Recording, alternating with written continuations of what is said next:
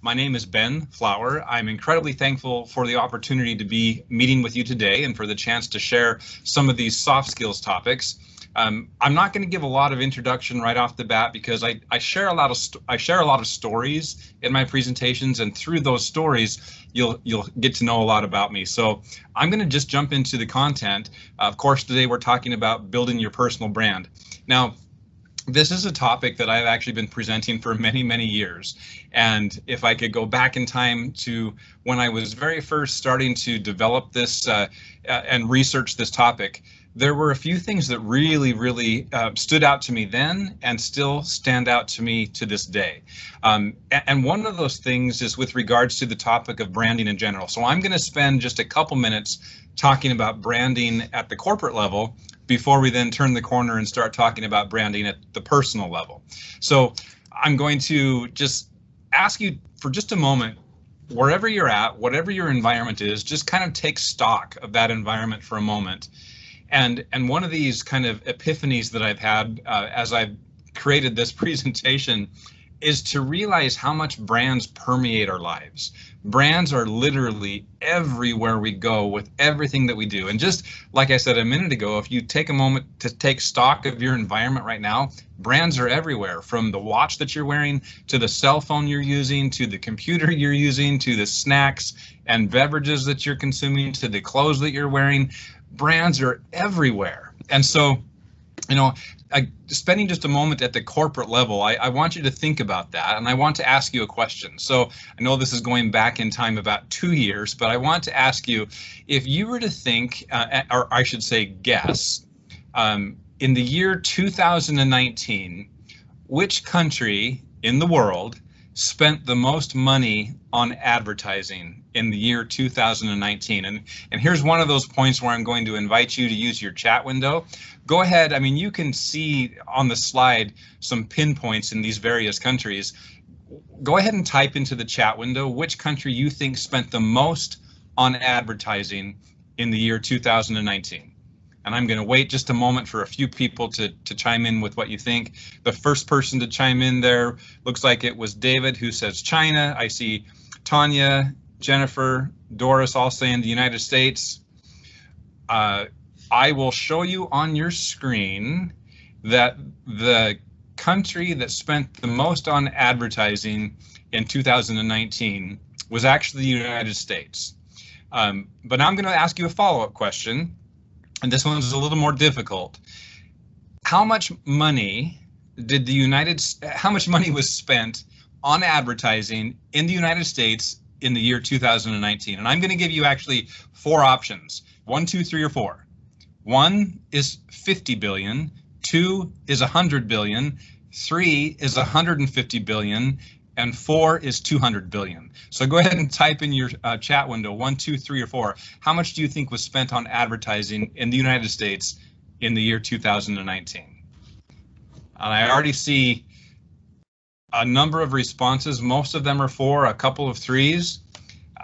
Go ahead and look at your screen, and you will now be able to see how much money was spent on advertising in each of those different countries in the year 2019.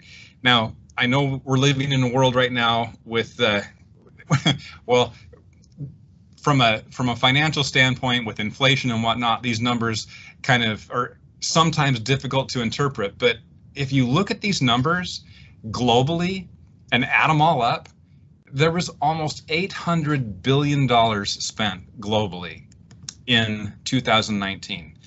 That's an obscene amount of money. And so the question is, why in the world would corporations be willing to spend so much money on advertising? And instead of asking you that question, I'm going to kind of answer it for you right now by just sharing with you a couple more comments before we move to personal branding. You know, if you look at your screen right now, you can identify, probably you can all identify the companies that own these 4 different logos right off the top of your head. Of course, we have Microsoft, McDonald's, Nike, and Starbucks. Well, the $800 billion that was spent on advertising in 2019 goes beyond logos. It also goes to slogans. So one more exercise here to use your chat window. I'm going to ask you to identify which is the company that has the slogan, The happiest place on earth. Go ahead and type that into your chat window if you know what it is. I don't have prizes to give out, but I will call out the first person to answer that question correctly. So Jennifer wins that first question, correctly identifying Disney as the owner of the slogan, the happiest place on earth. Here's your second one. Finger licking good. Which company owns that slogan?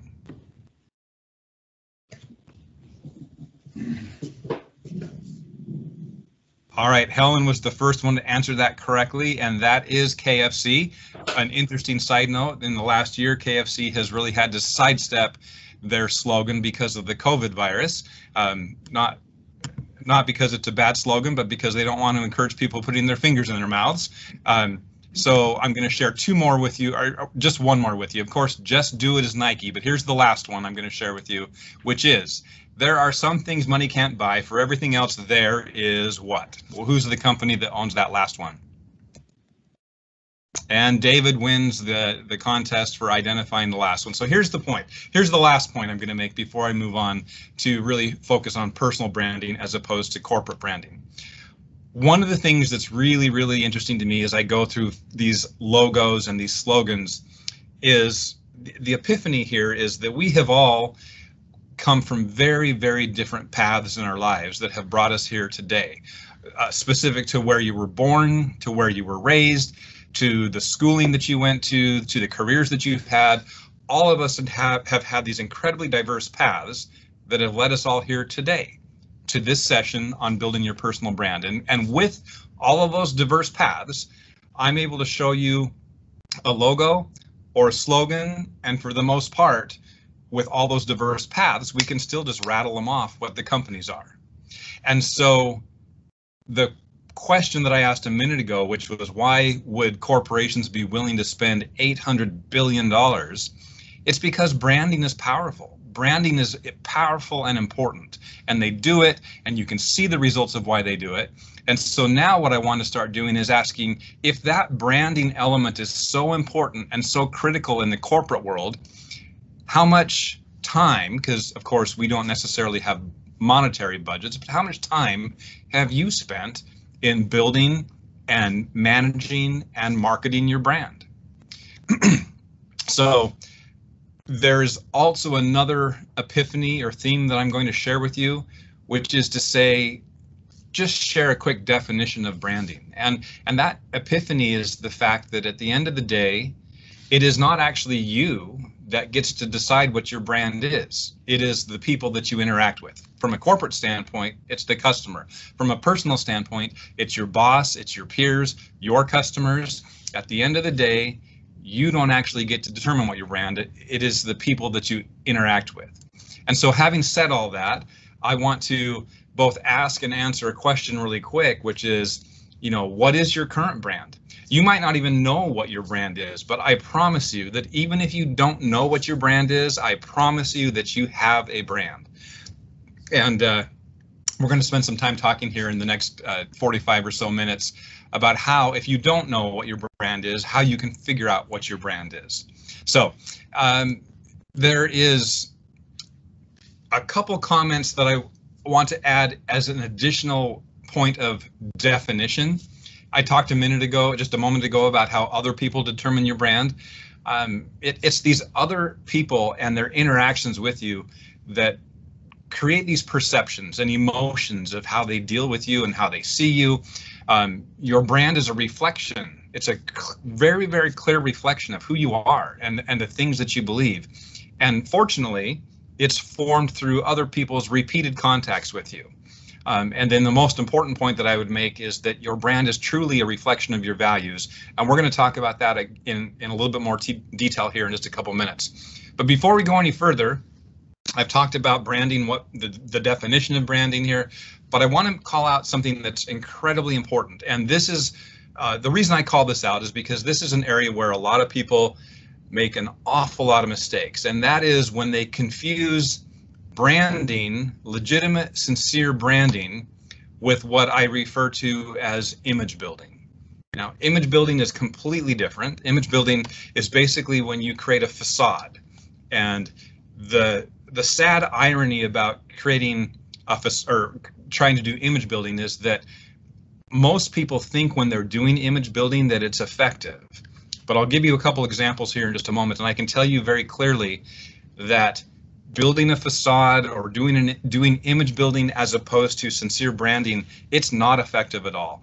I mean, if I was, working with you face to face right now and asked for a show of hands as to how many of you can identify somebody that does image building as opposed to sincere branding, I'm confident that almost every hand would go up, because we see image building so clearly, we see through it so clearly, and yet as humans, we latch on to this concept of image building and think that it's effective when it really isn't. So the quick example that I'm going to give you with that is with regards to a peer that I had a few years ago. I was a member of a team, of a global team. There were 12 to 14 of us on this team. One of my peers had a very visible habit of every time we had our weekly team meeting, they would be very disengaged. They happened to work out of the same office as I did, so I got to observe this firsthand. But the rest of my team, even though they weren't in the same conference room as I was, they still had the same observation about this individual. And that is, every time we had our weekly team meeting, this individual was incredibly disengaged. They would have their head down into their laptop, doing email, surfing the web, not paying attention until they heard their name come up or something that was important to them. And when that happened, they would perk up. They would all of a sudden interject themselves into the conversation, but they would almost always have to stop and do a rewind and ask for a quick update as to what is it we're talking about again, just so I'm clear. And it was very evident and very frustrating. So there was a point in time where we all got a brand new boss. And when our brand new boss came on board, the first thing that they did is they invited us all to North Carolina to have a first team meeting where we could all be in the same conference room face to face. So we all traveled to North Carolina. We all were in the same conference room for the first time with a brand new boss. And about 30 minutes into that meeting, this peer of mine that I just told you about stood up and said, "Excuse me, but I would just like to make an observation." And that observation is that as we're sitting around this conference room table in this room, most of us have our heads in our laptops and we're not paying attention. And I just think that it's important that, given that this is the first time that we have to spend with our brand new boss, and also having spent as much money as we did to get here face to face, I would just like to recommend that we all close our laptops and give our undivided attention to our new boss. So my question to you, and I would invite you to use the chat window to answer this question, is if you were me in that situation and you just observed your peer stand up and make that comment, what would be your perception of that peer? What would be your brand that you would assign to that peer? And I'm going to wait for just a moment for a couple comments to come into the chat window to see if that story resonated and to see what your thoughts might be. Having heard that peer stand up and offer that comment, what would your brand be that you would assign to that individual? Fake, and I'm just reading what I see in the chat window right now. I see fake and deceptive. I do see human, and that's fine. There are definitely some attributes that you could assign that wouldn't necessarily have a negative connotation, but I do see fake and I do see deceptive. A couple other people are typing. So the point that I'm trying to make here is to say, it's to reemphasize the point that it's not you that determines your brand, it's other people that determine your brand through their interactions with you. But it is also the point that I wanted to make about image building. One of the distinctions that I took away from that experience was that this individual was trying to employ an effort to build their image as opposed to marketing a brand that was sincere and legitimate and was based on their values. So I appreciate the comments that are in the chat window, and they are accurate for the most part. There were certainly things that I could or could not have done in that situation. It's funny that you say that, because in one of the other soft skills sessions that we're doing in the coming weeks, I'll spend some time talking about how I responded to that situation and how you should respond to that type of a situation. But for the sake of this conversation, I just wanted to bring it up as an example of image building that hopefully resonates with everybody. And again, in having done this as much as I have, one of the other things that I want to share with you really quickly is there are some categories here that I'm sharing with you on your screen, which are some of the biggest areas where there's a misalignment between what an individual actually, what their brand is versus what they want it to be. And that's really what the point that I would make on this slide is you start thinking about your brand. One of the things that you need to clearly think about is what is your brand versus what do you want your brand to be? And I've spent a lot of time where there's certainly no ill will, there's certainly no bad intentions, but a lot of times people will identify their brand as something that it's just not. And these are some of the most common areas where that occurs. I'll routinely see people talking about how they're a team player, they're a very cooperative individual, when if you were to ask their peers, they would almost say the opposite. A lot of people say family first. Family is so important to me. It's the most important thing to me. And just a really quick comment on that. I, having been in the industry for as long as I have, in the tech industry and in a manager role for as long as I have, I would always say to others, and I'm going back to share hopefully an insightful story with you, that family was important to me as well. Well, one day in the midst of working through a period of months where I was working really, really hard on long projects, I came home at the end of my workday and it was already dark. And I walked into my daughter's room and I sat down on her bed just to say goodnight to her because she had already gotten into bed. And as I was sitting there just having a small conversation with her before she fell asleep, she said to me, "Dad, you're not like the other dads." And at first I took a moment of pride at her comment because you're right, I'm not like the other dads. I must be cool, or I must be this or that. And she goes, all the other dads in our cul-de-sac come home before it's dark. And so that was kind of a wake-up call for me as I continued to project my brand as being family first, that I wasn't necessarily aligning what I was saying to my actions. And then the last comment there is expert in field. A lot of people tend to identify themselves as experts in their field when they've only been in their field for maybe 1 or 2 years. A true expert in their field is somebody that has almost spent their entire career in a certain area of study or their vocation. So let's go ahead and move on. I want you just to pause for a moment and think about how other people see you. And if people do not see you the way that you want to be seen, then it's usually one of two things. Either you haven't aligned your brand with your true values, or you haven't spent enough time marketing your brand. And we're going to talk about how to market your brand here in just a few minutes. So again, thinking about how you're seen, do people see you the way you want to be seen?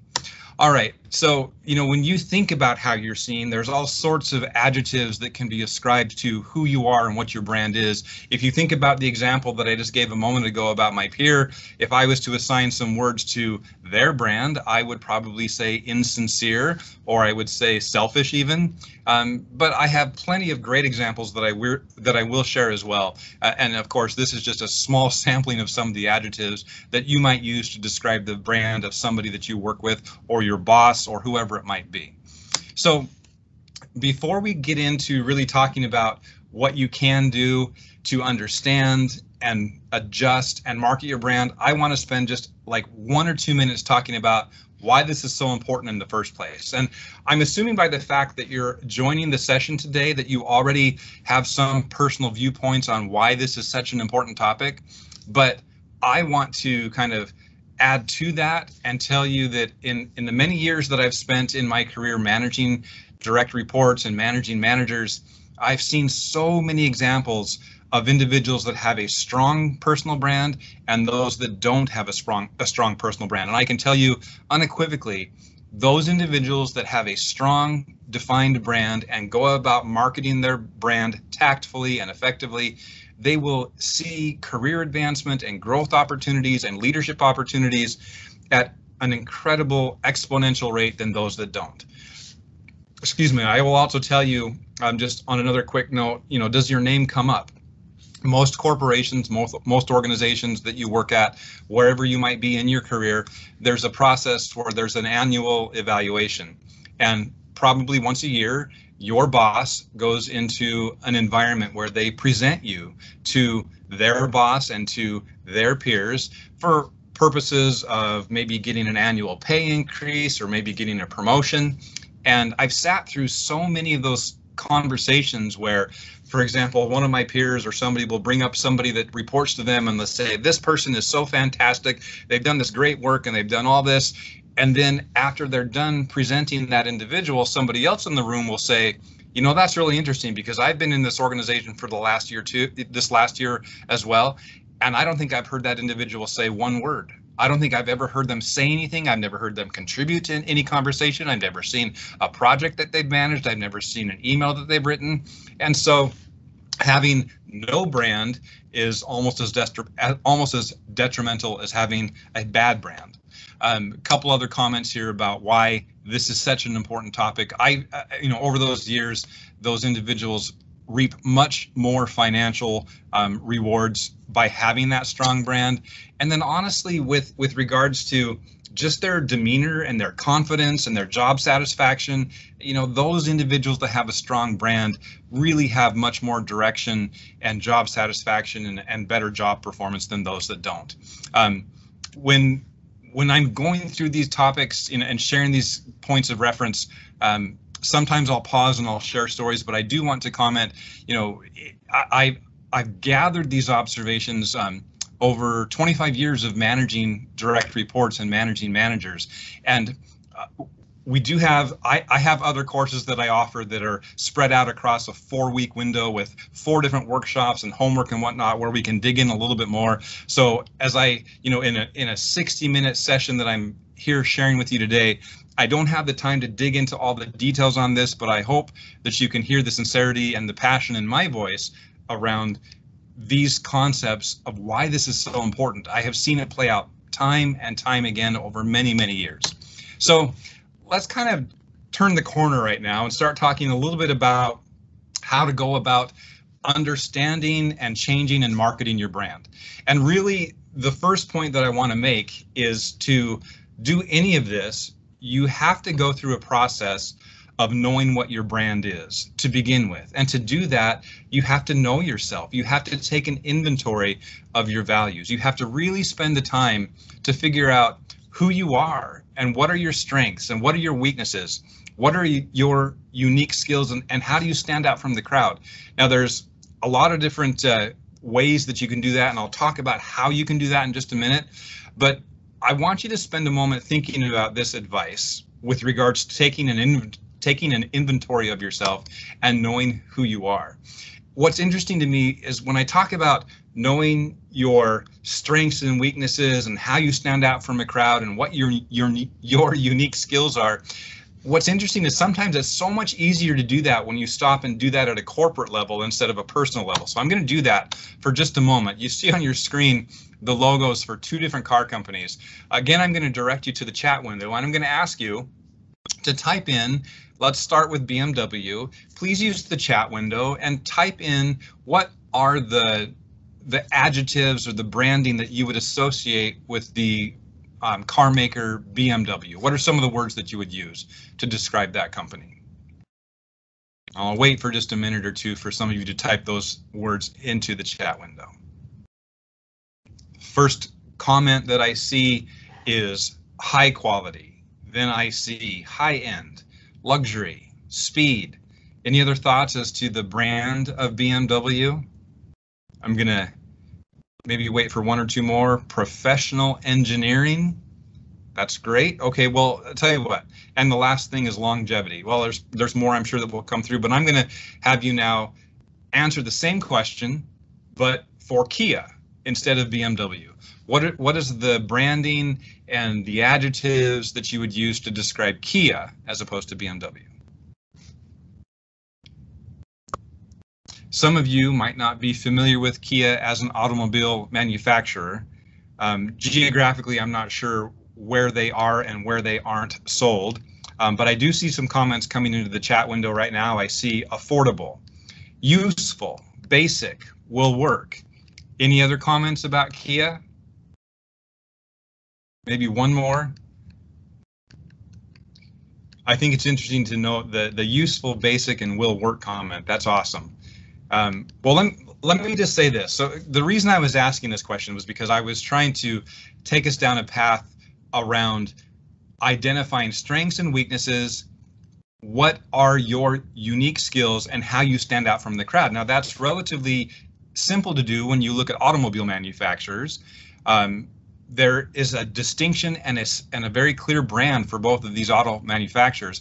And I would quickly add that both brands are great brands. I mean, it just depends what you're looking for. There are people that love Kias for those reasons which we talked about, which are affordable and useful and basic and family oriented. And there's others that would like to pursue the BMWs of the world, which is prestigious and luxurious and powerful.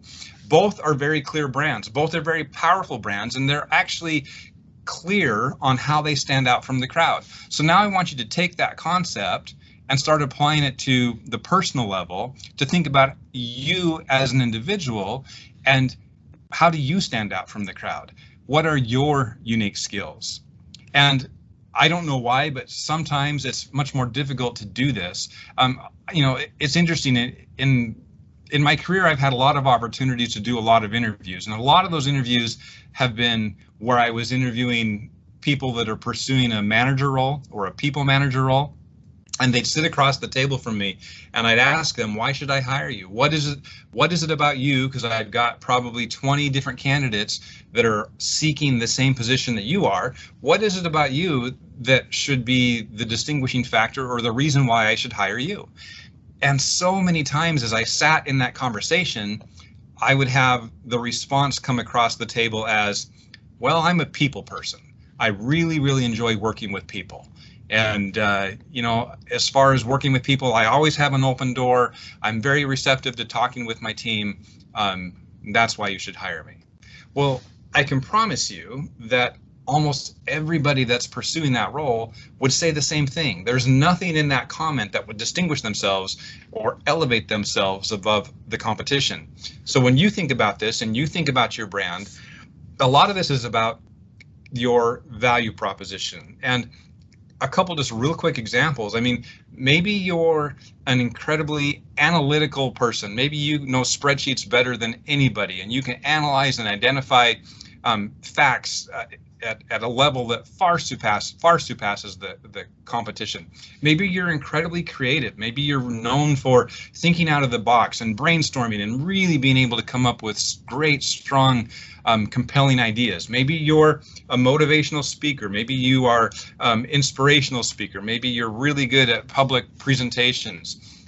Maybe you're an incredible programmer, and you have some just unbelievable skills with regards to the certain programming code that you're a guru for. But the point is, as you start trying to think about your existing brand and the brand that you want to have to understand who you are and what it is that sets you apart. So again, I appreciate the comment. I'm just noticing that there was a comment in the chat window that says those are canned responses. And indeed, the example that I gave, they were. So when I have the opportunity to sit in front of somebody that I might be applying for a job, or just having a conversation in general, and I'm having an opportunity to introduce myself, I will share some things like this, that I am refined at leading change and change management. I'm really proficient at building business strategy and deploying that business strategy. I have tons of competence and ability leading people and organizations, cross-group collaboration. My point is that I really take the time to distinguish what sets me apart from the competition. Now, as you go through this process yourself, there's lots of tools that you can use, because I mentioned so many times already that it's other people that determine your brand. So when you're going through the process of knowing who you are and knowing what your brand is, just ask people. I mean, there's great things like personality indicators. I'm sure most of you have heard like of Myers-Briggs or StrengthsFinder. There's 360 feedback tools. You can talk with your boss. But honestly, one of the best things or most easy things that you can do to figure out what your current brand is just ask. Ask your peers, ask people, ask family, ask friends. Make a deliberate effort to ask individuals that you know will be honest with you, because that's the whole point of this exercise. But just ask, and of course deploy those other tools as you see fit. So I mentioned a minute ago about how it's important to align your brand with your values, because what we're leading to is you go through the process of understanding what your current brand is, getting all that feedback, and then you start to think about, well, what's my unique value proposition? You have this conversation now where you're trying to take that next step, which is what I refer to as building your brand promise. And I'll share with you a brand promise in just a moment. This is another thing that when you go through the full month-long course, we'll spend a lot of time digging into and having you develop your brand promise and deliver your brand promise. But whatever that brand promise is, it really needs to be aligned with your values. So here's an example of my brand promise.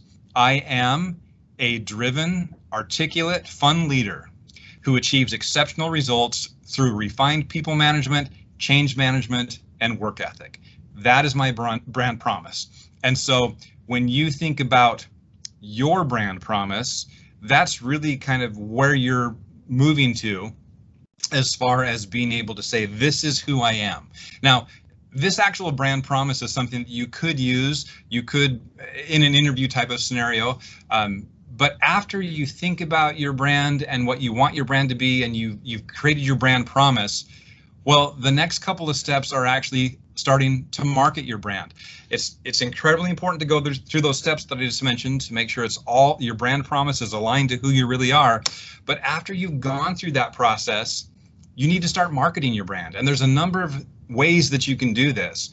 And what's interesting to me is that, you don't have to go back too many years before these tools didn't even exist.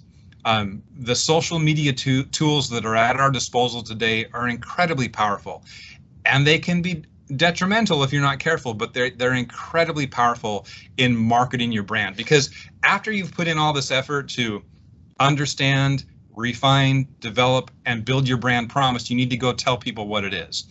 The other example that I would kind of point to is with regards to networking. In addition to the social media tools, networking is an incredibly important and powerful tool that you need to use as you are communicating your brand. And it's interesting, both with regards to the social media tools and also this topic of networking, there are courses that are dedicated to just those topics. So again, we're kind of touching some high points along this 60-minute presentation, but I'm sure most of you have a social media presence today to some extent, and I'm sure that most of you understand conceptually the network that you've built.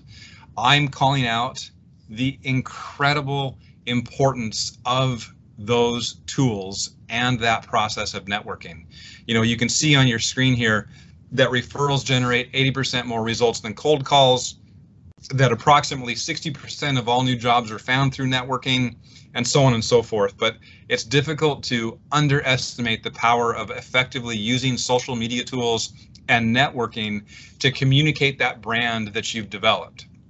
And I'll kind of circle back to this question that I asked at the beginning of the conversation, which was, how are you seen? Do people see you the way that you want to be seen?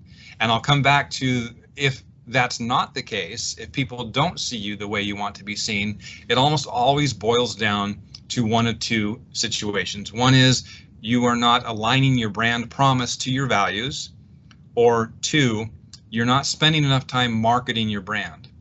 And I didn't spend a lot of time on this, but when I refer back to you're not aligning your brand promise to your values, that just goes back to a little bit of potential. Be very, very careful of looking at image building versus marketing a sincere value-based brand.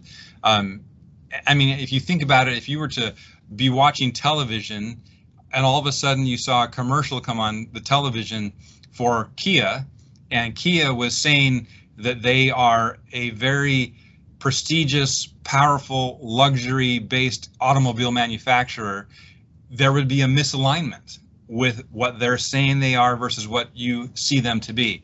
And the only reason I'm sharing this, I kid you not, I literally yesterday was watching an advertisement for Kia, because they're trying to move more and more into that powerful performance arena than their traditional budget conscious, family friendly brand. And in the commercial they were airing, they were actually doing speed and performance tests with the Kia pitted up against a BMW. And so you can change your brand. It's definitely something that you can go through the process of changing your brand, but it's a slow process, and you have to be careful and you have to be deliberate and make sure that you're not image building, but that you are sincerely marketing a brand that is aligned to your values. And at this point in the presentation, if you're saying to yourself, man, he said that so many times, it's deliberate. I'm saying that so many times because it's so important, and it's where I see the biggest mistake made, because the mistake is people have this human nature to try to market the brand of what they aspire to and what they want to be, as opposed to what they actually are. So do yourself a favor and don't kind of hamstring yourself by marketing the brand that you want to be as opposed to the brand that you actually are. Okay. Thank you for the comment, Tanya. Yes, authentic brand. So looking at the clock, we've got about 15 or 20 minutes left. I do want to spend some time kind of turning another corner and talking a little bit about branding and the efforts that you take to communicate your brand. We talked about the social networking tools, we talked about networking, but honestly, one thing that's just also very compelling to me is to think about the ways people can damage their brands. Now, what you see on your screen is the corporate logo for some companies that basically no longer exist. And so when I talk about protecting your brand, there's things that these companies did from as far as a misstep that led to their basic dissolvement. But there's a couple things that I then want to correlate to what you do as you communicate your brand, whether it's through social networking or whatever. And the comment here is that a reputation that took decades to build can be threatened by a single event. It's very, very easy to look around the world today, especially with regards to politicians or sports, professional sports athletes. And you've seen many, many examples in the news where indeed somebody that has taken years and years to build a strong reputation ends up almost destroying that overnight. But here's the point. When I talked at the beginning of the session about corporations and how much money they spend, almost $800 billion in 2019. Well, we don't have those budgets, but we do have the ability to communicate. And so this is your primary vehicle, whether it's social media or just talking with people through email or on the phone. This is how you communicate. This is how you tell people what your brand is. And so I want to spend just a moment giving some pretty strong advice and recommendations on things that you can do to protect your brand. And this will come across to you as things not to do, but I also want to kind of spin that and look at things to do, because there's two sides to that coin. So let me first of all give you an example. As far as the world that we live in right now with COVID and working from home becoming so much more common, there is a big shift to some of these communication methods as opposed to the face-to-face conversations that we used to have. One of those is through email. So I'm going to give you a quick example. Many, many years ago, I had an individual that didn't report to me directly, but they reported to a manager that reported to me. And this individual was probably the most technically competent person I had ever met. They were incredibly smart, wizard smart with regards to their technical aptitude, but their communication was very, very harsh, very brash, very caustic, very arrogant. And it seemed like everywhere they went, they were hurting people's feelings and making people upset. And I remember very clearly at the time having a number of those annual review conversations about how to evaluate this individual. Because despite the fantastic technical aptitude, they just had this wake of destruction that they left wherever they went. And so I left the organization, and I ended up not eventually having to deal directly with that individual. But it was about a year later, after I left that organization, when this email came across my desk. I'm not going to read the whole email, but it was from that individual. And they basically said, I'm heading out. I've had enough. This is not a good job anymore. In the many years of business, I have never been in such a dysfunctional group. I'm not going to waste any more time. This company needs to go through an overhaul, top to bottom. And it was when I read this email, it was like, yep, that's that same individual. They haven't changed a bit. They still have this caustic, brash way of communicating. And so since I was no longer in that organization anymore, I just kind of filed it away or deleted it and didn't have to worry about it. That email was sent to me in September. I got another email from that individual in February of the following year. So just a few months later, that individual reached out to me and said, "Hey, Ben, hope all is well with you and the family. I'm just pinging you to see if you had any openings in your organization." So let me ask you again, through using the chat window, if you were me and receiving this follow-up conversation, email communication from that individual, would you consider hiring them or bringing them into your organization? You can just type a quick response into the chat window there. And I do see the heck no, no, and no. And if I let this keep going, the answer is no. And that was definitely how I felt. No way, absolutely not. Great, smart individual, but just too much of a concern with their email communication. So here's the deal. Here's the strong recommendation, because I know that if you haven't already experienced this in your life, in your career, or wherever you might be sending email, you will. This will come to you. And it's basically when you're upset. If you have a situation where you're irritated or angry or upset with a peer or whoever, most of us have sat down at that keyboard and just typed out a really aggressive, angry email because it feels good to vent to an extent. But my advice, and this is really strong advice, is if you find yourself in a situation where you're writing an email when you're frustrated, go ahead and write it, go ahead and finish it, but park it for 24 hours. Do not send it until you come back 24 hours later and read it again, because I promise you that you will probably see some of that edginess and anger that should not be sent in that email. It's so strange how that works. And I've honestly, in all my years where I've sent emails like that, it so rarely accomplishes what you want it to accomplish by sending that flame mail and being angry. It also communicates a really, really strong brand, which you want to avoid. So that's why I bring it up, and just want to encourage you to take that approach, to park it for 24 hours before you then reread it and consider either sending it or not sending it after you've had a chance to cool down. Okay, so let me share a couple more concepts with you. If you look at your screen, I'm sharing some pictures, and I'm going to ask you just to, again, use the chat window. Anybody want to take a guess as to where I found all of these pictures? I'll give you just a moment to think about that and type into the chat window where you think I might have found the pictures that you see on your screen. I see potential employees, I see Facebook. Good guesses, not accurate yet. Maybe one more guess. Google, Facebook, Twitter, no. Those are all good guesses. But I will tell you, most email programs have an ability to assign an avatar to your email address. Now, normally what you would see or would want to see is a professional portrait of you.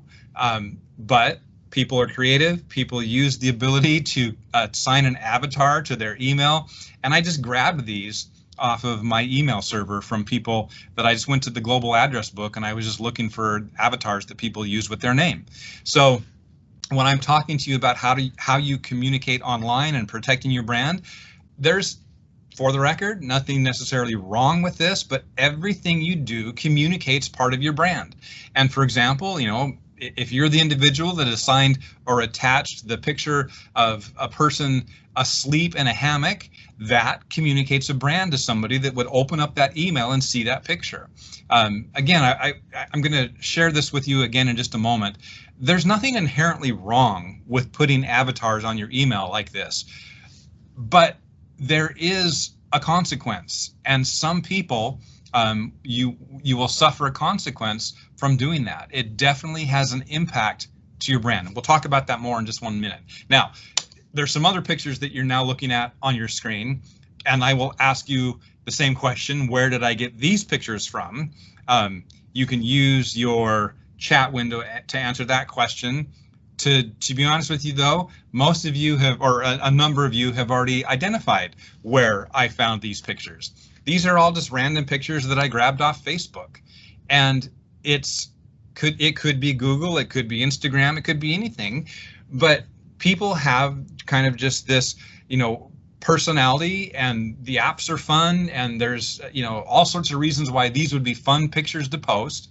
And I'm not saying that these are bad people, but it is definitely communicating a brand. And I'll make this point now, and I'm going to make it again in about 5 minutes. It is absolutely not fair that somebody would judge you from the avatar that you assign to your email, or to the pictures that you put on Facebook, or the way that you appear, or whatever. It's absolutely not fair. This isn't a conversation about what's fair and what's not fair. This is just a conversation where I'm sharing with you very sincerely, with years and years of experience, with tons of stories that I could share, that if you're not careful, you can unintentionally damage your brand. And this is one of the biggest ways that you can do it. And I'm sure you've all heard the stories before about people that have posted pictures on Facebook which have come back to haunt them after the fact. So let me move on and share just a few more thoughts about protecting your brand. It's interesting, we all talk on the phone quite a bit these days. I'm sure the most of you have had the opportunity to talk with somebody on the phone who really isn't 100% dialed into that conversation. They're distracted, there's background noise, and you can definitely hear it. That communicates part of your brand. And even though we don't do it as much anymore, there is definitely, even face-to-face, the opportunity to convey that message. I'm assuming that most of you have probably had an experience where maybe you're meeting with your boss, and you're in a one-on-one meeting with your boss, and your boss is multitasking, or they're looking at their computer, or they're looking at your phone, and they're not focused on you. That really is damaging to their brand as your boss. So we've got about 10 minutes left. I'm going to show a quick video clip which highlights this point, and it highlights it quite specifically based on the environment that we are now working in. And that environment is a remote environment, a working from home environment. So this is just a fun video clip. Give me about 10 seconds to tee it up. And I just need to switch screens here so you're not seeing my PowerPoint. Give me one moment to switch to this screen instead.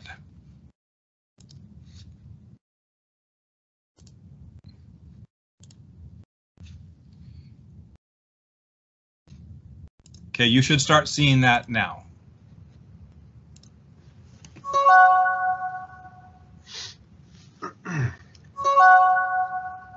Hey, Paul. Thanks for being here on time. Paul? Hey, Paul, can you hear me? I can't hear you. I can hear you. Can you hear me? Hey, guys. Hey, Tyler. Sorry I'm late. Having a hard time connecting. 1 second. Paul's having a sound issue. I can't hear you. Try adjusting your output settings. Can you hear me? It's the gear icon. Tyler, are you on hotel Wi-Fi? Yeah, what? Never mind, I got it. I just had to change a few settings. Great, great. Maybe we can get started then. Oh, great. I think your mic is picking up your speakers. My mic? Hey, Beth. Hey everyone, sorry I'm late. I had to download a new version of the platform. You should plan extra time for the updates. There's pretty much one every time. Sounds like someone just joined. Hey guys, it's John. I had to call in. I'm stuck in traffic. Have I missed anything yet? No, it would have been nice for you to join the rest of us, but we'll see you when you get home. All right, while everyone is here, finally, Tyler, do you have that financial report? Well, it's been the last few weeks updating our books, and I got some great news for you. Schedule from this point last year. We had a great Q1. We lost Tyler, I think. Am I frozen? Hey, Trip, I think we lost Tyler. Yeah, I know, we lost Tyler. Hey guys, it sounded like Tyler was cutting out. We know, John. All right, while we wait on Tyler, why don't we go over all of the reports from... Beth, are you with us? Oh yeah. Okay, everyone, I know some of you have to leave soon, but I just wanted to go over a couple of the queries before. Okay, excuse me. My wife's out of town this week. Daddy's, I'm so sorry. Okay, you just spilt grape juice on the carpet. Daddy is in a meeting. Okay, give me one moment to switch back to my PowerPoint. And you should be able to see that again. So I'm almost positive that in the last year you have all experienced, whether yourself or through peers or through a boss, something similar to that video clip that we just watched. And you know, the topic that we're talking about right now is building your brand. Oops, give me 1 second. I think my PowerPoint just went away. There we go. Part of how you show up in this new virtual world speaks volumes about your brand. And it's easy to actually, you know, relate to a lot of those circumstances. Sometimes they're outside of our control, and that's understandable. I'm not suggesting that if you have one misstep that that's going to irreparably damage your brand, but you need to be aware of how you show up, especially in this new virtual world when so much of what we do is online. You know, even before the last year, a few years ago, I worked on that same global team, and every Monday morning we'd have a meeting, a team meeting. And the timing of that meeting, since we were spread across the United States, I was always joining that meeting at about 7:30 in the morning, my time, which was when I was always driving to work. And I remember having a one-on-one with my boss just a little bit after I had started this new 7:30 a.m. commute and attending the phone calls, the team meetings on my phone, where they said, Ben, what's going on? Every single time we have our team meeting and you try to talk, all we can hear is this static and background noise. You know, it's really distracting and frustrating. You got to stop doing that. And so just spend some time to ask yourself the environment that you're attending these virtual meetings from. Make sure that you have a dedicated, quiet environment, free of distractions, and that you're focused. And here's the other thing. I really, from a branding standpoint, recommend that you turn your video camera on. You know, obviously there will be days or times where you can't, but when you have the opportunity, turn your video camera on, because that really is powerful in projecting your brand. Now, the last thing I'm going to share with you here before we wrap up is just a quick comment about appearance, because as you turn that camera on, obviously you can't join those meetings in your pajamas. Maybe occasionally you can, but the image that you're conveying is the image of your brand. And we're going to talk a lot about this in one of the next workshops that I actually do, which is focused on think and talk like a leader. But the appearance that you have is definitely part of your brand, and it's incredibly important. There are a lot of different opinions on this topic, and I'm going to very quickly circle back to a comment that I made just a few minutes ago, which is to say that it is not fair that somebody would judge your brand by your appearance. But this has nothing to do with being fair. I promise you that your appearance has an impact on your brand. Again, we'll talk about this more in one of the other human skills sessions that I present through the Microsoft Reactors program. But the good news is when we talk about your appearance, it's not like you have to go spend a ton of money on a new wardrobe or spend a ton of money on, you know, whatever it might be, jewelry or, you know, whatever. The good news is that really when it comes to your appearance, it's just about putting in an effort with regards to the way that you show up. Did you put an effort into the way that you showed up? Did you comb your hair? Did you put on a clean shirt? Are you there with a strong internet connection and alert and dialed into the conversation taking place? Now, the last comment that I'm going to share before I hand this back over to James just has to do with some really strong advice as you go about your process of seeking out what your brand currently is, talking with other people, getting their feedback. And that comment has to do with accepting feedback. It's human nature that when people give us negative feedback or constructive criticism, that we tend to kind of cringe or take offense to that to an extent. The point is that feedback is a gift, and especially if you're out there seeking for that feedback so that you can understand your brand, you have to be very, very welcoming and accommodating to that feedback that people are giving you. And again, it's not human nature to do that, but you have to build up that ability to just accept it and be so thankful for the feedback. A number of years ago, I had a direct report of mine who they were an individual that talked and talked and talked. And I got to the point where after a couple months of having one-on-ones with them, and they'd come into the meeting with me, and they would spend 55 minutes out of the 1 hour that we had talking. I finally got to the point where I had to sit them down and say, look, you need to spend more time listening to me so that I can give you feedback and that I can help you in your career. They were really kind of frustrated with that feedback, came back to me a couple weeks later and said, so Ben, I have some feedback for you. And I said, great, what is that feedback? And they said, you know, you have this holster on your belt that you put your cell phone in, and you always have your cell phone in this holster on your belt. And Ben, that's really just not cool. I mean, nobody does that except you, and I'm just letting you know that you might want to not do that anymore. And that human nature kicked in, and it was like, whoa, what? I didn't even think about it. But I went home, and I listened to their feedback. I went home, I asked my wife what she thought, and she said, yeah, they're probably pretty accurate with that comment. And then I asked my kids what they thought about this cell phone holster that I had, and they just laughed. They just laughed and laughed because they thought it was so funny. Of course, they agreed with the feedback that I had been given. But the point is, you have to be receptive to that feedback, willing to hear it, and then don't take offense, be willing to make adjustments as necessary. And honestly, in the corporate world or in your career, also part of your brand is your results. So I'm going to encourage you to take the information we talked about today to heart. I promise you, I absolutely promise you that if you spend some time focusing on this topic, it will pay dividends. I've seen it many, many times, and I encourage you to do it. And I'm going to wrap it up here by saying thank you so much for the opportunity to meet with you today, share this with you, and I'm going to turn it back over to James. Thank you, James. Thank you so much, Ben. That was awesome. I'm very conscious of my unbrushed hair now, but we will leave it there. So that was awesome. Thank you, everyone, for joining, and particularly thank you for participating. It was great to see all of the comments in the chat section. So thank you for that.